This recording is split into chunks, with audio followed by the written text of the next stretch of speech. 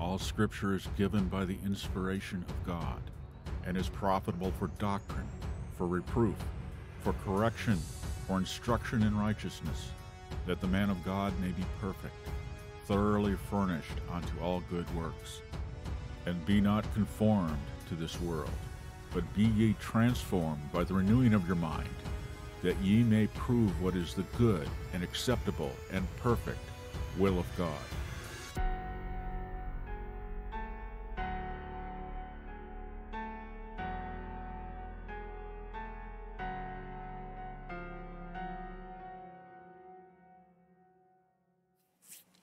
Welcome to Thinking Biblically. This is the 22nd day of January in the year of our Lord 2024.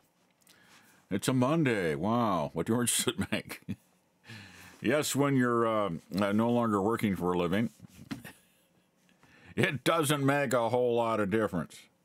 And I couldn't bring myself to go to church, quote unquote, yesterday. It's like, why? Why do I want to subject myself to that? One of these days I might go back. I don't know. It depends. Let's see. It should take him about 6 months to get out of Daniel. He does. At least he doesn't go one verse at a time. Okay, so the other day I did a video on a Lutheran pastor. He apparently had received a question or a comment asking, well, it was a form of a question, is Christianity a relationship or a religion? And he definitely came down, Pastor Wolf Mueller came down with the response, it's a religion. Relationship's a bad idea. Then he brings up the example of the briefly popular genre in pop Christian books of Jesus is my boyfriend kind of thing. Silly books written by silly women. And that's actually a biblical word. Paul refers to silly women. It's not usually translated quite that way, but that's what it means. Not that all women are silly, it's just some of them are. But yeah, actually there is a certain legitimacy to that because the Scripture refers to Christ as the bridegroom and the church as the bride. So some people can take that and get some romantic ideas, and it's not entirely wrong, but it has to be put in the proper context. Or it can go in some pretty strange places, like we see going on in Rome today. The Pope's new head of the department, I got to put it in normal English here, Department for the Sound Doctrine of the Faith. That's not its exact title, but I'm trying to translate it for other people that aren't Roman Catholics. Well, they keep changing the name of that thing, too, so it used to be called the Inquisition.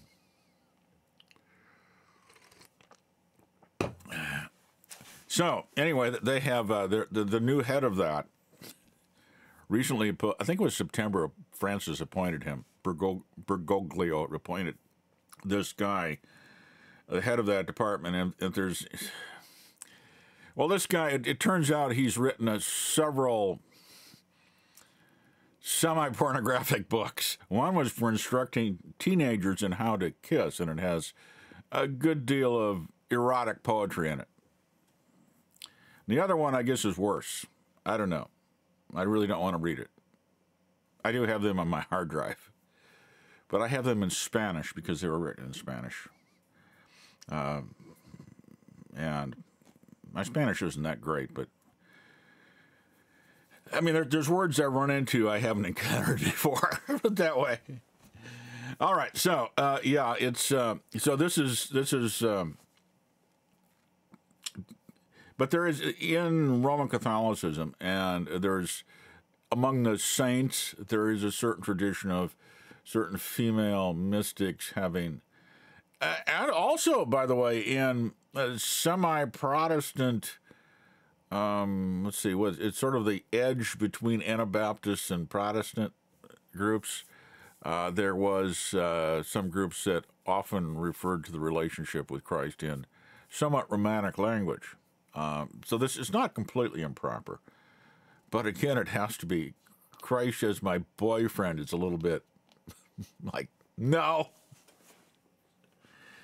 In fact, according to the Apostle Paul, marriage is supposed to be a, shall we use the word analogy? That's probably the best word. To our relationship, our eternal relationship with God, Christ and God. So it's a very intimate, very close, very binding relationship. And it was created for that purpose. Marriage was created for that purpose, to be an analogy of that, which is one of the reasons why probably God gets upset when you desecrate that earthly image of our relationship with God, what it's supposed to be. All right, anyway, so this Pastor Wolfmueller came down on the religious side of things, as a good Lutheran. Because that's what he was expressing was exactly what I grew up with, even though it wasn't LCMS, what I grew up with. But it was the, I didn't really understand until he said that, what I had experienced. And I mean, sometimes I hear these Lutherans talking, pastors, and I'm like, what's he really talking about? Law and gospel. I assume that was a distinction between the Old Testament law and the New Testament gospel. No, that's not what it means, apparently. It's living under both simultaneously. Oh, that explains the expression simultaneously saint and sinner with Luther, too. So you sin under, so you are still under the Ten Commandments. I never understood why the gospel, after I got saved, why isn't the gospel in Luther's Small Catechism? We had to memorize that to get confirmed. I know now. Just found it out the other day. Because Luther never understood the gospel. It was, so he never got out from underneath the law. So he has, so every day, and this was my experience growing up, and just what I absorbed from Lutheranism without actually being taught it before, you know, as a child and then growing up and what you're taught by your parents and everything else. So you sin daily, and you repent and ask forgiveness daily. So it's, you know, you sin all day long, and then you're taught to say a little prayer before you go to sleep, asking God to forgive you. Now I lay my, how did that go? I don't know. I don't need to repeat it. Stupid. So asking God to forgive me and to take me to heaven or whatever if I die while I'm asleep. Anyway, that's what you have this relationship, and it's not just Lutheranism. This is Roman Catholicism. It's just more complicated with Roman Catholicism because Lutherans don't have to go to a pastor or a priest to confess their sins, and they don't have to do penance. So it's, as I determined long ago, Lutheranism is simply Roman Catholicism light. Once I became familiar with that too, not quite the same way though. But yeah, it's sin, ask God to forgive you. So the gospel is that God forgives your sin. For Lutherans, apparently, that's the gospel. God forgives your sins. And the sacraments have to do with that too. The Lord's Supper has to do with God's forgiving your sins. And apparently it doesn't last because you have to do it over and over and over and over again. So Christ's death on the cross just pays for past sins? How does that work? Because he died before any of the sins were passed in our lives. It's not biblical. It's not biblical. It's religion. It's a religion. I was thinking about this morning before I got out of bed, and Roman Catholicism, Orthodoxy, and Protestantism, all of it is religion. Religion. It's just all of the same stuff. It goes back really to Constantine, but it was already coming in pretty strong before that. So it's a religious system. It's like the Old Testament. Under the law, you sinned and you offered sacrifices. You sinned and you offered sacrifices. It's just under the gospel, it's really cheap. You don't have to spend any money to get forgiven. It's just... But you're left a slave of sin. You live, especially Lutherans, you live like the world, pretty much. Not quite as bad, but pretty much. I mean, it's not so much what you do or don't do either. It is your relationship with religion. Your relationship is tied to the church. The church is very central to your relationship, to your religion. That's your relationship with the church, especially Roman Catholicism. You're related only to God through the intermediary of the church. That's how it works. It injected itself in there in the place of Christ as the one mediator between God and man. So, and religion has, it may claim to be sola scriptura, but as I found out, it's not. It's not really sola scriptura. Okay, so, yeah, it's different. That is not real Christianity. There's two Christianities. Let me make this comment. There's two Christianities. There's Christianity as a religion, and there's Christianity that's a relationship with God in Christ. Two different things. Same word, two different things altogether. You can be part of both. Typically, a person that is in Christ usually goes to a church if they can tolerate it. I was saved outside of a church, outside of a organized religious club that calls itself a church, a sect. So even though I'd been raised in it, I mean, I was in the military at the time, so you're separated from family, you're separated from those connections. So it was, and I would have really been weird if I had been born again while being a Lutheran, attending Lutheran church. It was like, what in the heck is this? What happened? You better call the shrink. Something's weird's going on here. But yeah, it's, and I didn't understand what it was either. I mean, God kept sending me these roommates through my room. You know, like, I remember one guy, young guy, no young women through my rooms. No, they were in the dorm though. I did not like that. I did not like that. I guess it was a bit of a prude in a way. When I was walking down the hall with just a towel wrapped around my waist going to the shower, I did not appreciate young women necessarily walking through there too, or occasionally running into them in the bathroom facilities. Guys would bring them into the dorms. They had their own dorms. We weren't allowed to travel over there. Yeah. Not that I had any problem with young women personally, but it's like, okay, a little bit of privacy here, you know. I guess today it wouldn't make any difference. You'd be worried. Nevertheless, that's a little bit of an off-subject thing here. But I ran into, the other day, I also ran into a young former Southern Baptist woman that built a YouTube channel platform thing all about her apostasy from the Southern Baptists and becoming a militant anti-Christian. Her deconstruction. I suspect she went to secular university. You know, I've been there. It's for a born-again Christian, you can hold your own, but it's not worth the fight. It's not worth the battle. If you're going to be outspoken for Christ, if you're not going to just sit there and listen, but rather challenge the professors, it's a real struggle. It's just a lot of work. Not that it's hard to challenge the instructors, the professors. It's pretty easy. However, it's just daily combat. You know, you have to have, you got to get combat pay for it or something at least, because it's something else. But this, I don't want to actually show the YouTube channel. I don't think I want to make it too personal.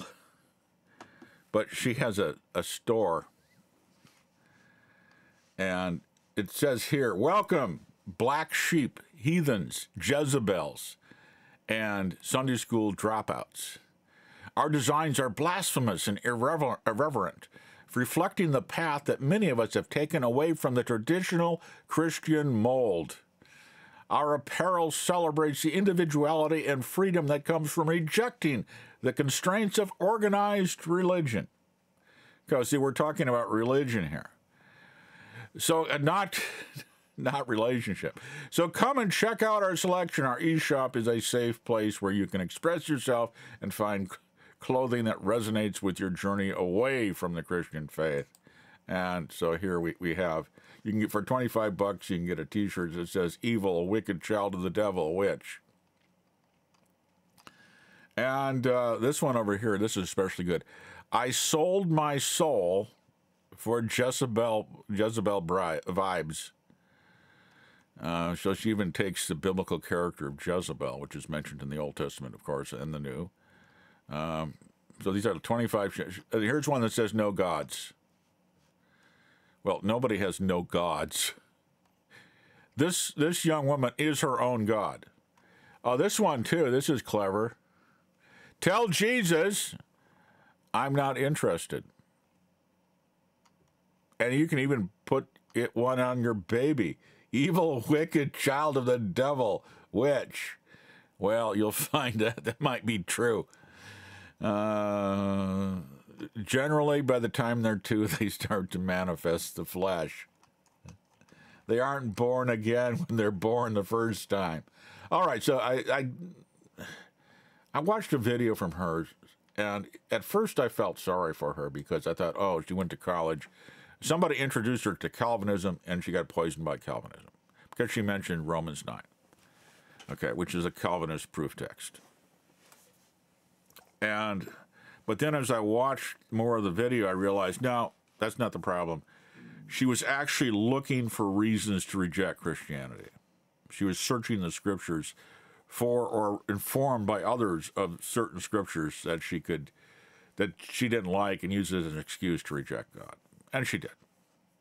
However, she never knew God. It's obvious. Southern Baptists are filled with people Southern Baptists are religion. It's a religion. It's a cultural denomination, cultural Baptist, more than anything else. The vast majority of them are not born again. Of course, the most famous Southern Baptist was Billy Graham. Make a decision for Christ. Yeah. But does God make a decision for you? It is, and it's all manipulative. I remember watching some of his videos once upon a time, and it struck me just after I was born again, and it struck me that he's using psychological techniques and crowd dynamic techniques, and that's the flesh. It's all about the flesh. Billy Graham Crusades was all about the flesh. It wasn't about preaching Christ crucified. Very seldom did he actually do that. He did things that appealed to people. He wanted to appeal to people. And the vast majority of people that go forward at those things were already Christians, church attenders. Were they saved? Or did they just want to go forward at a Billy Graham crusade?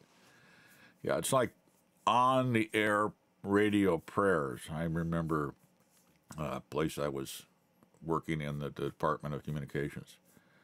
Well, it was not working like per pay, but it was, I was given the title of the head of the video department. All right, so, but anyway, it was, what did I get on that? I don't know. But you get, there's two Christianities. There's the real one, and then there's the religion. And people that are religious, like the Lutheran pastor, what I would say in his defense, he doesn't know what the real is, probably. Otherwise, he wouldn't have given that argument. He would have said, yes, it is a relationship. If you don't have that relationship, you're not really a Christian. But it also has religious aspects to it.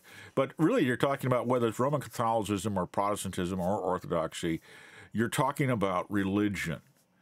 Because it doesn't have, you can be Nancy Pelosi and Joe Biden, okay? Supposedly they're good Catholics. Well, see, you can be a good Catholic and go to hell. That's That's the issue. You can be a good Catholic and have no relationship to Jesus Christ at all, other than being his enemy. That's religion. That's religion. In the New Testament, you have Simon the magician, Simon Magus, he's sometimes called, that believed and was baptized, but his heart wasn't changed. He was never born again. And that's what real religion is, and that's what this person that does this, the militant anti-Christian, which is also the spirit of Antichrist. It manifests itself in her too, setting herself over God to judge God without even considering, because she wanted to reject it. She didn't belong to Christ. A real Christian couldn't do that. Wouldn't you would say, well, I have trouble with these scriptures and I don't know what to do with them, but there's something, I know God and he's not that kind, there's a reason. If God said to wipe out those entire nations, there was a reason. There was a good, just reason for that. And I just don't get it.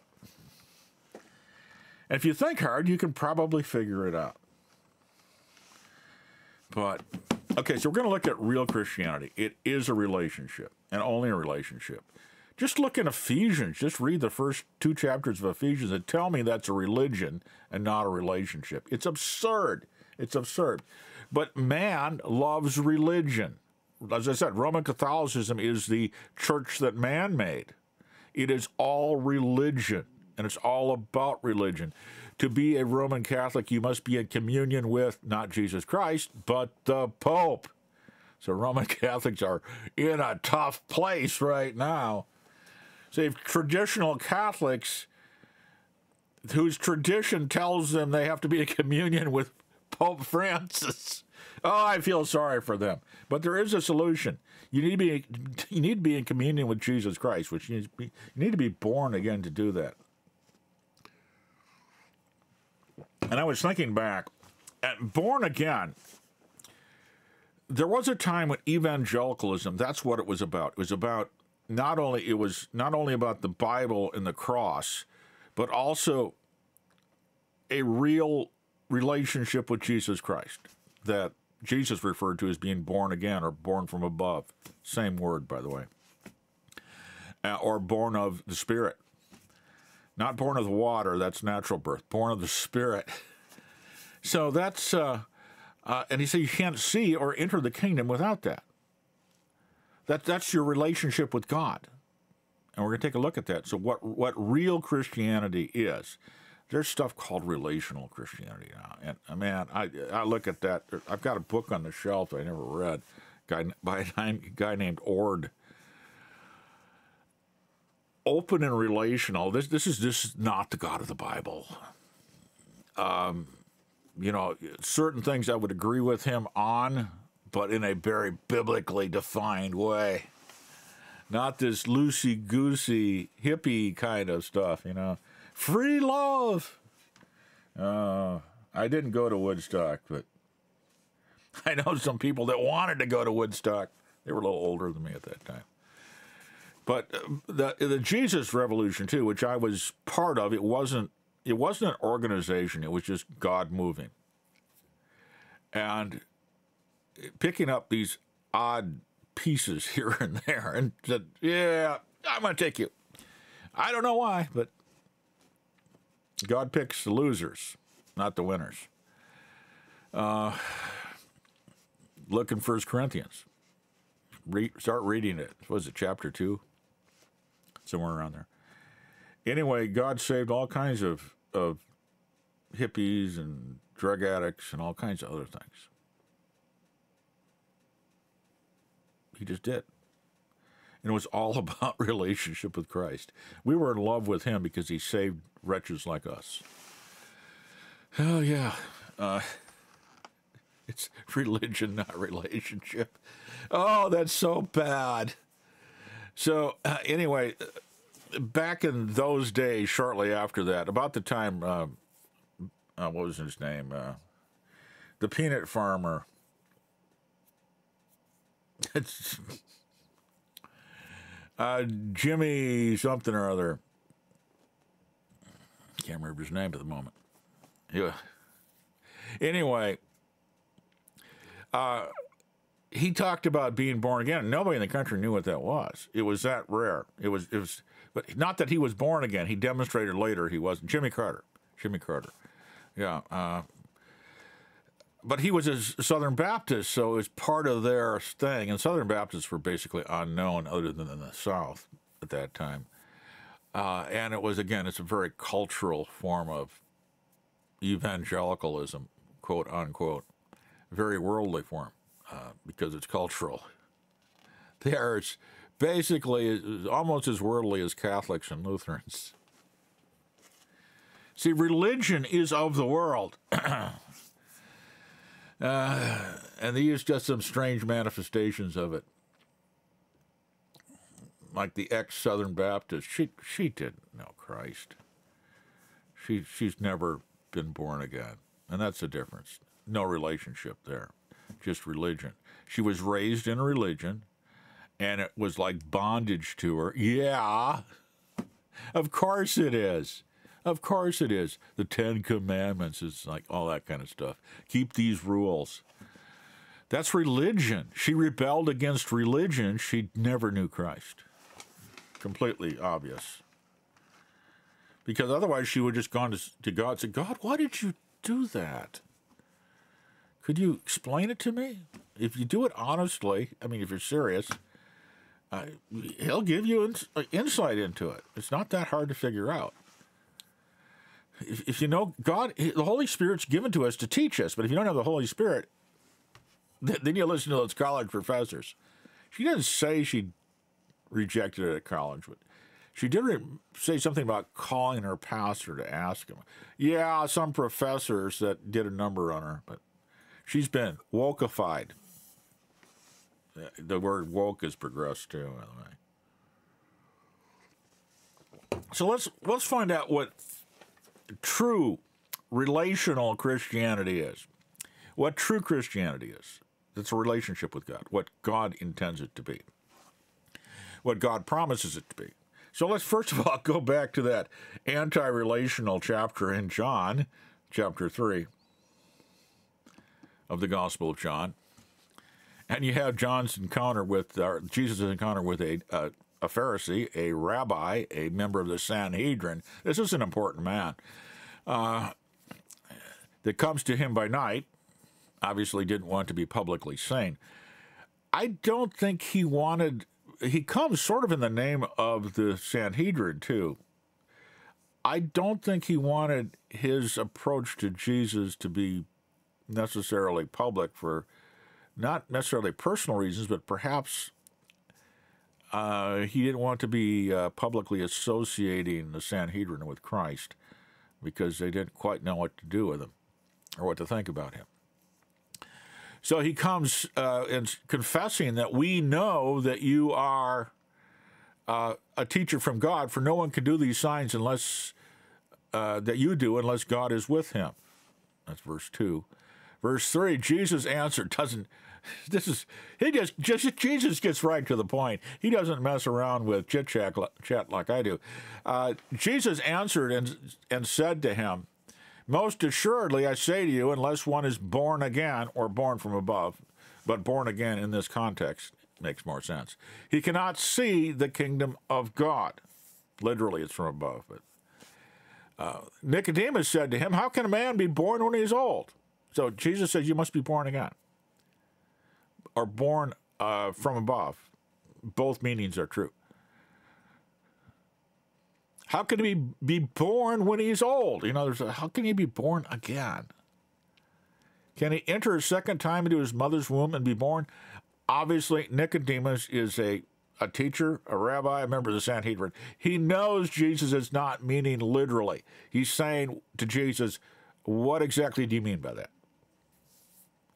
Jesus answered, most assuredly, I say to you, unless one is born of water, literally born out of water and out of spirit, he cannot enter the kingdom of God, or out of the Spirit. And I bring that in there because it's important. It's not just born of water. It's true, and born of the Spirit, but it's literally out of, because it helps clarify the next thing he says, verse 6. He's not speaking, it clarifies that he's not referring to water baptism too. For that which is born of flesh is flesh, and that which is born of spirit is spirit. This is a very common Hebraic construction where you have a couplet of two phrases or lines. Like in the Psalms, you see this all the time, where they say the same thing in different ways. Or sometimes you have one says one thing and one says an inverse of it. Hebrew is a fairly simple language, I think. I'm not expert in it, so it doesn't have all the bells and whistles that Greek has. So by doing this, you can make something more clear. And if you have a limited vocabulary, English is a huge vocabulary. That's one of the problems with using it, too, for translation. That which is born of flesh is flesh, and that which is born of spirit is spirit. That's the second line in the couplet. That which is, unless you're born out of water and out of the Spirit, you cannot enter the kingdom of God, because that which is born of the flesh, this is natural birth he's referring to, out of water, husband, fathers, mothers, you know exactly what this means. And then he makes it very clear the second time, out of the flesh, natural birth. But that which is born out of the Spirit is spirit. So that which is born out of flesh, your parents, your mother, is flesh. That which is born out of the Spirit is spirit.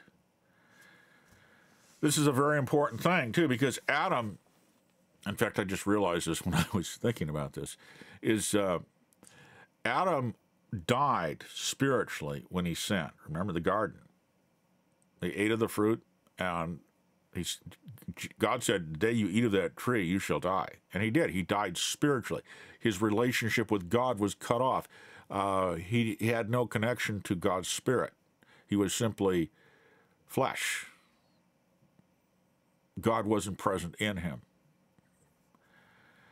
So his spiritual connection with God's broken.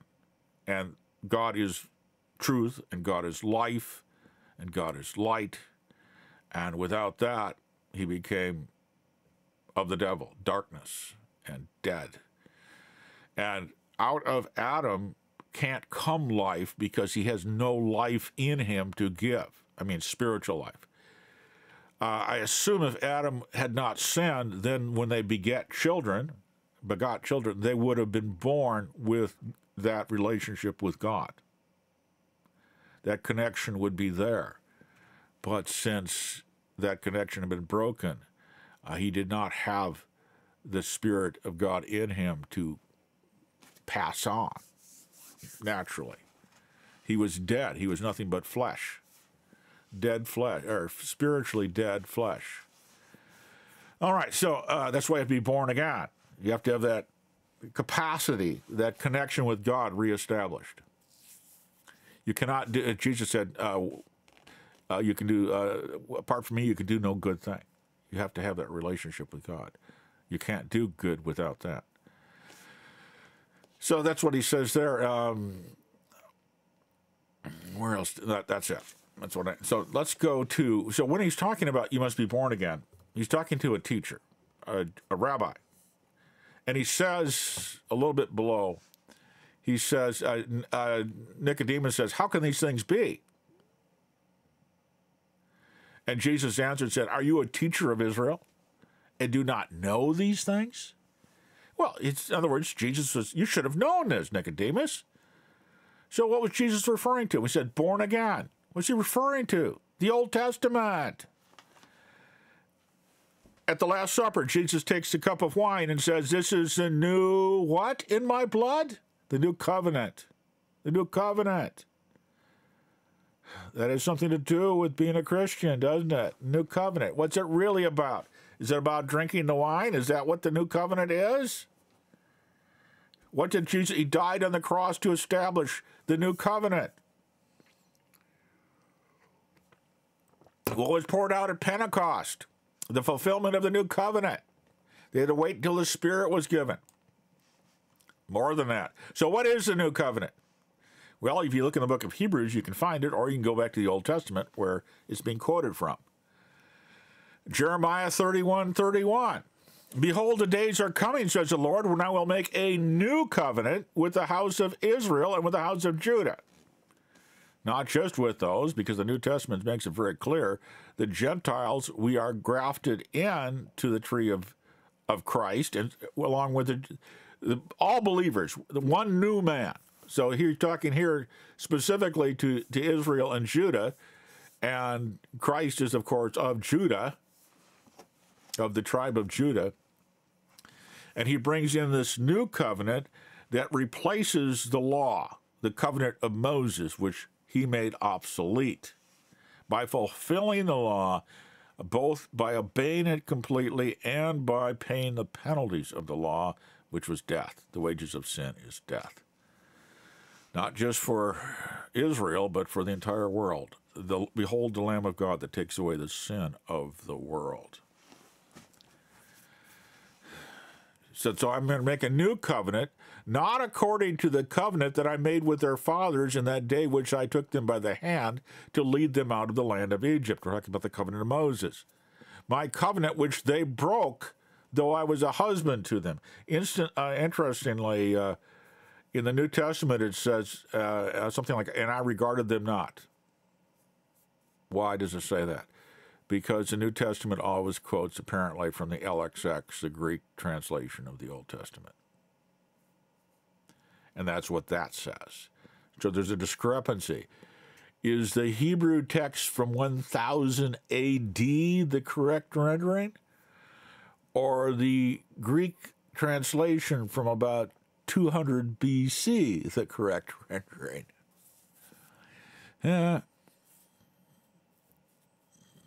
Interestingly, the Greek Orthodox Church, of course, uses the Greek.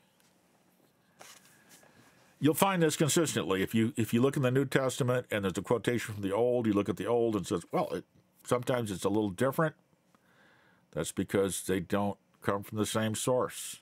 Whether there was a destruction of the temple in 70 AD, so a lot of stuff got destroyed.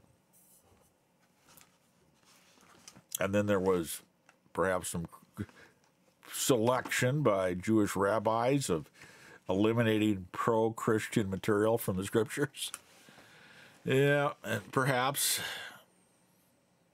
it's not a serious issue, but I always get on rabbit trails, don't I? So he's going to make a new covenant that's not like a different kind of covenant than the one I made. Especially when you look at Hebrews, it's very clear. The writer there makes it very clear, which probably Apollos, I think, wrote that. So, but this is the covenant that I will make with the house of Israel after those days. Now, see, the covenant of the law is a covenant of works. Apostle Paul makes it very clear. It's a covenant of works. Do this, and I'll do this. Keep the law, and I'll bless you. Break the law, and I'll curse you. That's the covenant. If you read the curses and look what happened to Israel in places like Germany, he said, yep. In fact, the law says, I'll send another that's like unto Moses, and if you don't hear him, you'll be cut off. Who's that one? Christ.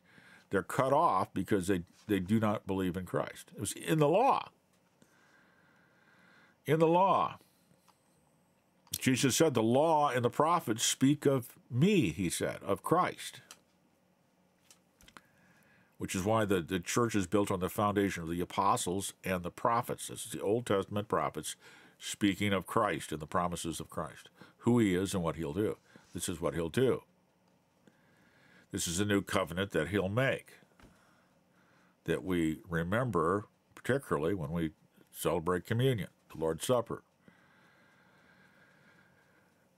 This is a covenant that I will make with the house of Israel after those days. And again, Gentiles are grafted in. We're one people now. So dispensationalists say this does not apply to the church.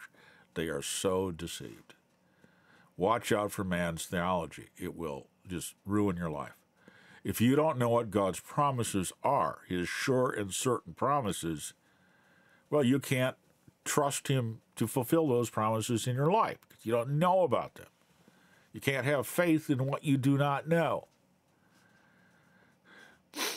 He says, God says this, I will, under the new covenant, I will put my law in their minds and I will write it on their hearts instead of on stone. And I will be their God and they shall be my people. Peter says these same things too, about that we quoting from the law about what the church is. We are the people of God. Again, dispensationalism here is a real issue at this point. What is the church? Are we a parenthesis or are we God's plan? A lot of people don't know what I'm talking about. That's all right. Some people do. No more shall every man teach his neighbor and every man his brother, saying, know the Lord, for they shall all know me. See, this is the young lady that went apostate. Well, yeah, she went over to the others. That's true apostasy. When you go over to the other side. But she never knew Christ. She was an apostate from Christian religion, not from a relationship with Christ, which she never had. She never had it. She was never born again. She just grew up as a Southern Baptist. Probably got baptized because, well, you're supposed to do that. Just the same reason I got confirmed. You know, it's something you're required to do it by your parents. Did I want to go to church? No. And in fact, they said, you're going to finish confirmation. We don't care if you go to church afterwards, but you're going to get through this. Yeah. Because it's, for Lutherans, they're sacramental. You get God's grace through the sacraments. That's not really what sacraments are about. But I mean, for a Bible believer, if you look at the Scripture, it doesn't teach that. But that's religion. That's man's religion. It took a while to get there too. So you won't. It says here, you won't learn about God. Somebody's not going to teach you. You will know the Lord. For they shall all know me, from the least of them to the greatest of them, says the Lord. So all those that are in the new covenant know God. And the word here, let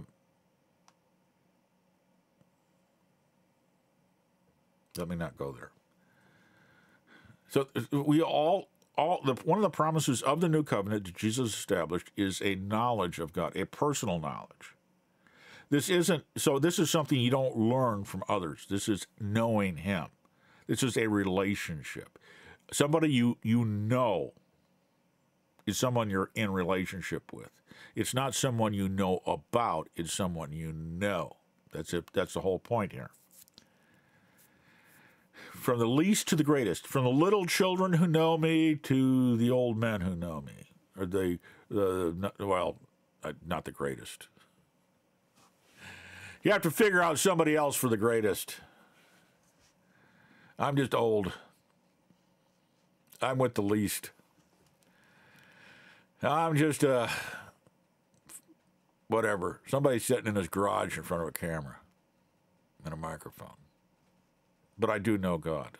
I do know him. I do know Christ. I do know my Savior. For I will forgive their iniquity, and their sins I will remember no more. All right, so there's one statement of the new covenant. There's another one that one, Jeremiah 31, explicitly says, I'll make a new covenant. So in Ezekiel 36, starting at verse 25, you have another promise of what God's going to do. It's not explicitly called the new covenant, but because it includes the promise of the Spirit, the gift of the Spirit, we know it is the new covenant. Then I will sprinkle clean water on you, and you shall be clean. This was part of the cleansing under the law, especially of the priests and stuff. See, Peter says we are a royal priesthood, a holy nation, a chosen generation. The word generation means something that springs forth, that the descendants of. In that chosen generation, the generation of Christ. So it's not a particular, we think of like 40 years. That's not what it really means. It can be used that way sometimes, but I will sprinkle clean water on you. So now, on the promises of the new covenant, who's the one doing all the acting? We? Is it all about what we do or about what God does? But God. It's a unilateral covenant. God does all the work. We receive the work, the gift of God. It's all His work, though. We know Him. They shall all know. I will forgive your sins. I will give you a new heart. I will write my laws upon your heart. Who is doing the work? Who is doing the action? It is God. Here, I will sprinkle clean water on you, and you shall be clean. I will cleanse you from all your filthiness and from all your idols. So it's God cleaning us, God washing us.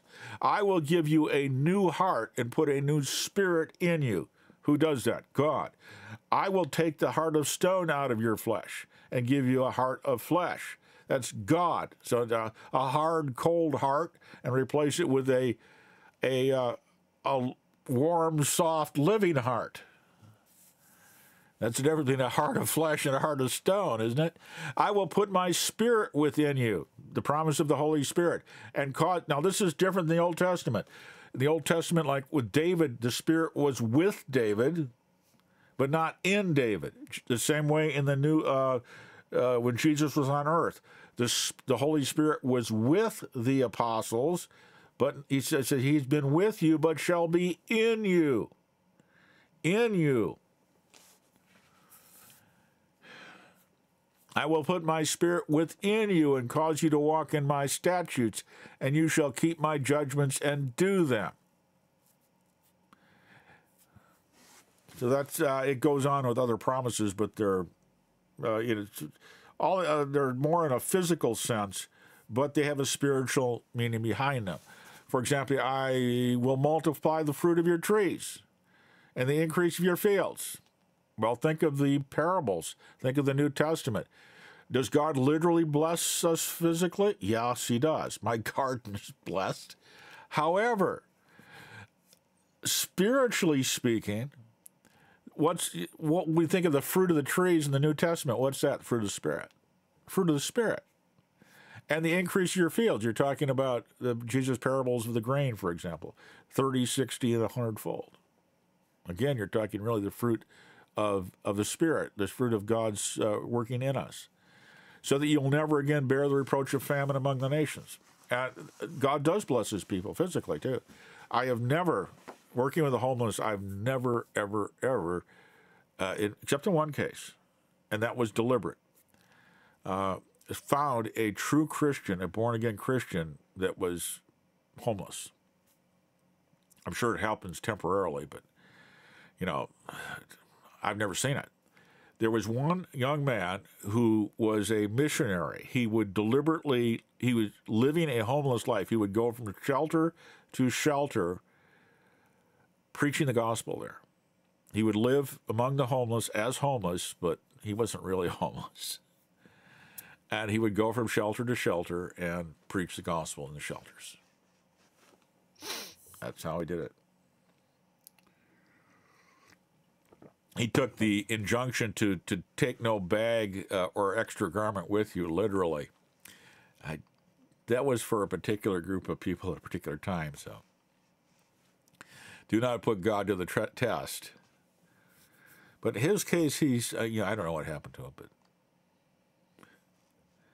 he would have a high workload nowadays.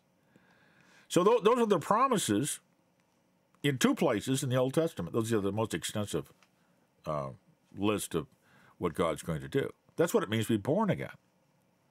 That's what Jesus died for, to bring this in there. And of course it includes the forgiveness of sins, but not just the forgiveness of sins. It includes especially knowing God. Jesus said in John 17, to know God is to have eternal life. And of course, also in John 3, it says, those who believe in me have eternal life. So is that a relationship? Being born again where you know God and God forgives you and God does all these things in you personally? Is that religion or a relationship? I think the answer is pretty obvious. It's a relationship. So, but the world is full of Christians who follow Christian religion but don't have that relationship. They simply have religion. Oh, all kinds of denominations are just filled with them. Some denominations almost exclusively. How many Roman Catholics are born again? Very few, I think. How many Church of Christ are born again? Very few. I mean, that's a rationalistic, it's a set of rules. So if you're following rules, you're following religion. If you're following something other than Christ, you're following religion. If your religion is centered around something other than Jesus Christ, it's religion, just religion. I mean, you have to know Christ. It's not just knowledge about him, it's knowing him personally. It's Christ in you, the hope of glory, as Paul said. If Christ isn't in you, if you don't have his Spirit, you don't belong to him. The world is full of people that call themselves Christians that don't belong to Christ. They have Christian religion, not Christ. Huge difference, absolutely huge difference. Like the young lady that went atheist, militantly atheist. She never knew Christ. She just knew religion. She apostatized from Southern Baptist religion because she never knew Christ. And it's in an evil time like today, living in an anti-Christ culture like people do in the West. This is definitely an anti-Christ culture. How are you going to stand if you just have religion? If you don't have a relationship with Christ, if your life is not grounded in Christ, if he's not in you, how can you stand? I can remember it was when I went to the public universities. It was difficult. It was difficult, except for physical sciences. You know, if you were the philosophy and the sociology, that kind of stuff, it was just 100% war, because the ideas, those ideas all come from the world. They don't come from God, and they're contrary to God. All the ideas in sociology and everything else are at their root contrary to God, and psychology, of course. It was all founded by atheists and occultists. Like Jung, who was both. Freud was a militant atheist, anti-Christian, anti-religion, definitely militant. In fact, he wanted to create a secular alternative to religion. And it's just religion is just something that opposes God too. See, Roman Catholicism, if you put your trust in that religious system, you're trusting in an idol, a man-made idol, a substitute for that relationship that Jesus died on the cross for. He died on the cross to bring us into relationship with God, to restore us, to restore what was lost in the garden, that living relationship between God and man. And Christ himself is the embodiment of that, both God and man in one person. And our connection to God can only happen in Christ. So if you don't have that personal relationship with Christ, you do not have the Father. You can believe that Christ existed. You can believe he died for the sins of the world, but that's not the same as belonging to him, as knowing him, as being his. And that's what I remember about the Jesus movement more than anything else. All the people I knew that were sort of in that, because we were all people that Christ had called to himself. We all knew Christ. We all belonged to him. There were some oddballs and that associated with it, but it was a love for Christ himself, a God-given love. We knew him. We knew what he did for us. He had died for our sins, and he brought us into this new relationship with him. That's not religion. That's relationship. That's just one example. Now, you can, as I said, you can be a Catholic and be born of God, but it's not. But your relationship is with Jesus Christ. It's not with the Catholic Church. Then it's with Christ Himself. Why you're still in that mess, I don't know, but it's there. It's the same with Lutheran or Baptist or whatever. I mean, I've met some really born again Lutherans. Not very many. That's not typical. But then, like Southern Baptists, if you're a Southern Baptist, I'm not going to say you're born again. You're going to have to prove it. Because I've been around them. I pastored the church for a while. It's like, all I can say is their interests tended to be, on the most part, not everybody, but the most part, something other than Jesus Christ. Even on Sunday mornings, it was something other than Jesus Christ. It was just something to do. It was just another activity, especially in that case. But there's so much, every denomination, a lot of it is just religion. And so it's like all the creeds, all the confessions, all the church fathers, all the church history, it's all the history of religion. Man, Christianity as religion. If you love Jesus Christ, you want to know what Christ and his apostles say and what the prophets said about him, because it's all about Christ. That's a huge difference. So where is your relationship? Is it with a church? Is it with yourself? Is it with something else? Or are you in a relationship, a permanent relationship with Jesus Christ? His workmanship. Are you his workmanship? Or are you following the religion of man?